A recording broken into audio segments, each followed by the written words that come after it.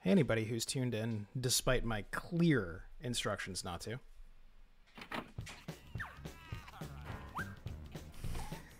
I see you there, whoever you are. There's exactly one person there who is not me. That's fine. Welcome. So this is Skullmonkeys. This is the sequel to the 90s adventure game The Neverhood, which inexplicably is not inexplicably, but unexpectedly, counterintuitively, is not an adventure game, but a platformer. It's got these sort of gorgeous visuals, which are rather compressed and PS1 looking. Likewise, the sound. It's actually really funny when you hear the audio quality on the soundtrack. It sounds a lot worse than the previous game because it had to be sort of compressed, and I assume the old masters were sort of irrecoverably lost. Yeah, it's a great game. One of my old favorites, actually. I enjoyed it a whole lot as a kid. When we do this stream properly, I'll probably repeat this story, but I rented this from Blockbuster, and my dad was a bit horrified that the sequel to this kind of cerebral, puzzly, literary game that I had played was what my mom was more horrified than my dad. It was hop and bop. Perish the thought. But yeah, it's charming in its own right, and it does directly continue the story of Neverhood, OG Neverhood. Concludes it, in fact. And it's just kind of bursting with weird nonsense creativity, and you know, a lot of it is pretty childish. There's farts in it and stuff. But it's just, I don't know, it's the kind of game you didn't see as much. Which is weird to say because it's like a mascot-y platformer, which you saw a lot of in those days. But there was just something artisanal and small batch and weird and dark but playful about it. There's some series of that era were like that. The Oddworld franchise has, of course, survived and been remade and all that stuff. This, represents a little bit of a dead end. They tried to do a spiritual successor to the Neverhood specifically, and they kickstarted it. It was called Armicrog. Wasn't that great, in my humble opinion. But obviously, there are other video games that use clay figures and stuff like that. I wrote about Moon not too long ago, which is from a similar era. There's obviously modern indies like Jack King Spooner and stuff like this.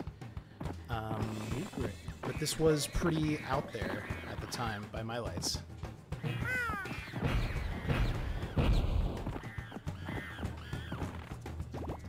Looks like this is working.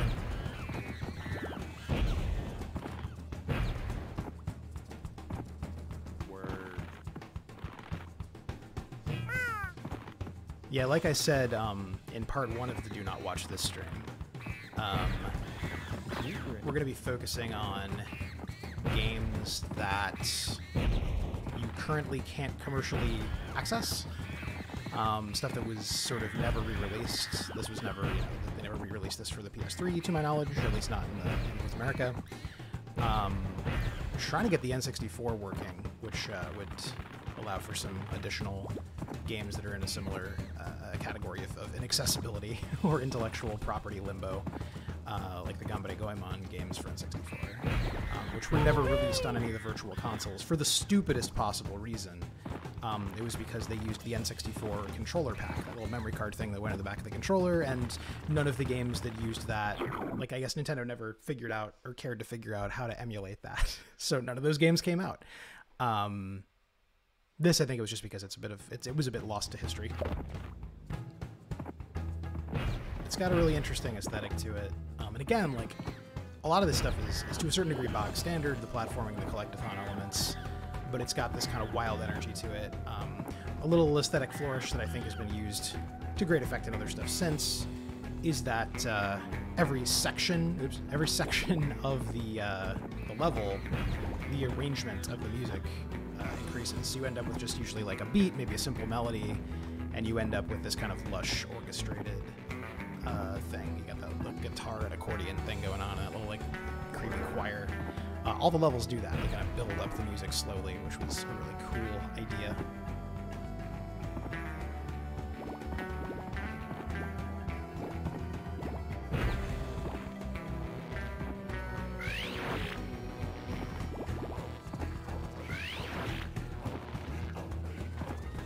crescent ball.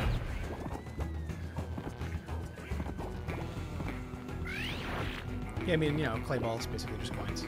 Again, like that it's hard to understand if you weren't around or if you haven't plumbed the depths of old games just how much platformers were the default. Like I guess almost in the way that like mobile gacha games are now. Like if you had a buck to make, you made a platformer, which makes sense, of course, because like the post-crash history of video games sort of begins with Super Mario Brothers. So you know, it's deep in the DNA of games pre-3D, certainly, you know, and post-3D, but you know, especially before 3D, before there was another main way games could look, feel, or play, or be, really. And to be clear, we're already past the point where Doom exists and shooters are happening, but there were still a hell of a lot of platformers at this point. Come to think of it, most of the games I'm thinking about lining up are platformers of one kind or another, but they're all quirky or strange in one way or another. Thinking about the Ganbare Goemon games, as I said, thinking about Mischief Makers, because I got the 3 items I can get from this bonus room, by the way, which has a lovely bonus room song, which I might just shut up and let you enjoy real quick. You who may be watching this later.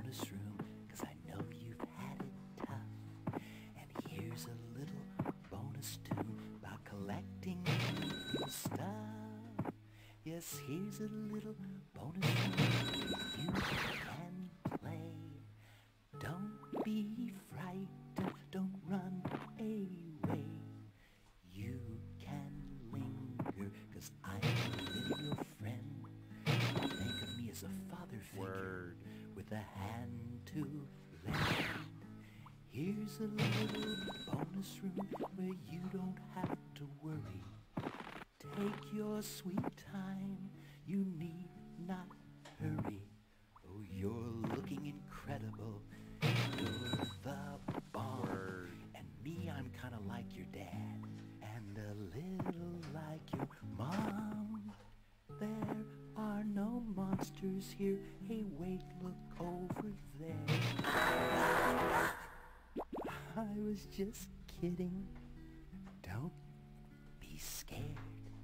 And when you turn this game off in the real world once again, you won't have to play make-believe or try to pretend. 'Cause I'll be right there when you open your hand. 'Cause I'm a little invisible musical friend. So show me to your pets or show me. This goes on. Some of these bonus rooms are longer. We're almost done. Show them you're individual. Show them you are bold. Besides, I get residuals for every game that's sold. I'm your little invisible musical friend for life. I'll never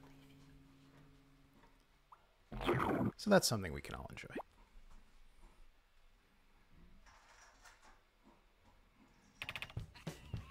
Yeah, there's a password system in this. There's no saves. So that lets me start here with my inventory and whatnot.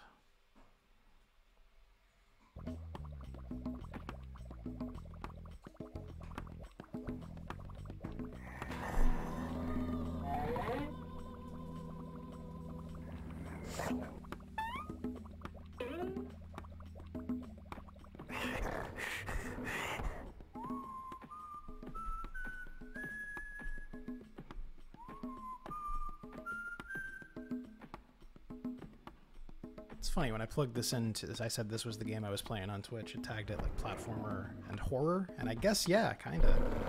This is pretty spooky. It's horrible monster. But we're gonna solve the problem with farts, as previously mentioned.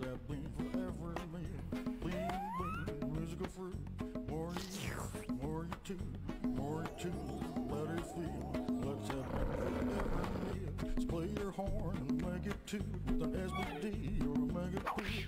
Do it share, let's give a hoot. You gotta love the princess, means the free. Use the fruit. More you eat, more you do, more you do. How do you feel? Let's have things for every meal. Use the fruit. More you eat, more you do, more you do. How do you feel? Let's have things for every meal.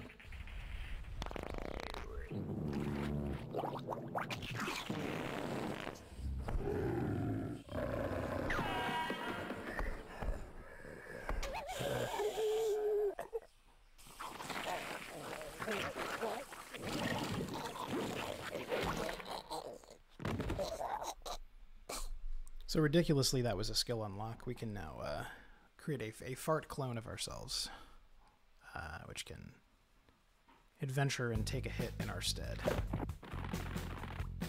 Yeah, there we go. Word. We also have homing birds, which do not get an intro cutscene. Quite useful. Oh yeah, well, pass that up.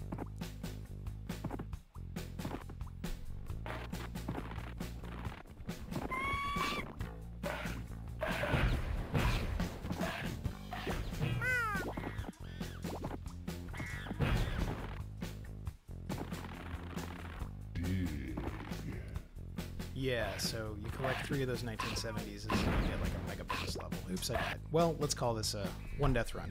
Thanks for tuning in, Mysterious Stranger. Tune in for real when we do this for real, maybe. Have a good night.